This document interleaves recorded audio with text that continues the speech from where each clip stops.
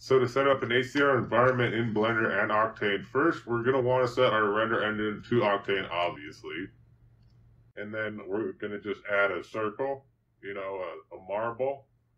And then I like to add metallic texture for this kind of stuff, especially it just, it's working and everything.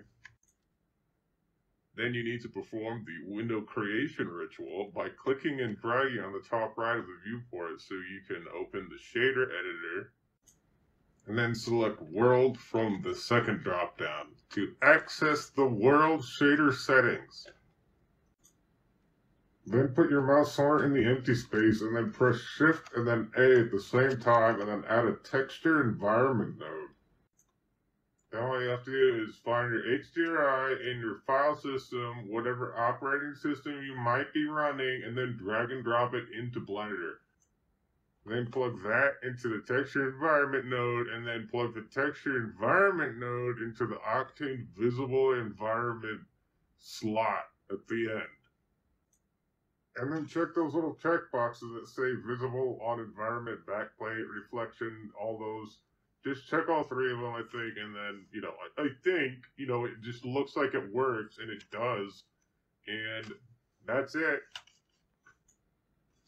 And if you don't know, to move the sun around, you just have to adjust the latitude and longitude settings right here.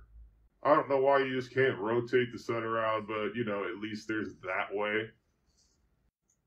And then lastly, of course, I'm not sure if there's another way to actually turn the HDR besides this, but you can add what's called the full transform node because it's the only thing that was really working for me. Just shift A and then find the full transform and then slide the transition values and it should actually move it around. So if there's another way, feel free to comment, and thanks for watching. That's actually just about everything on the basic HDR that at least I could find.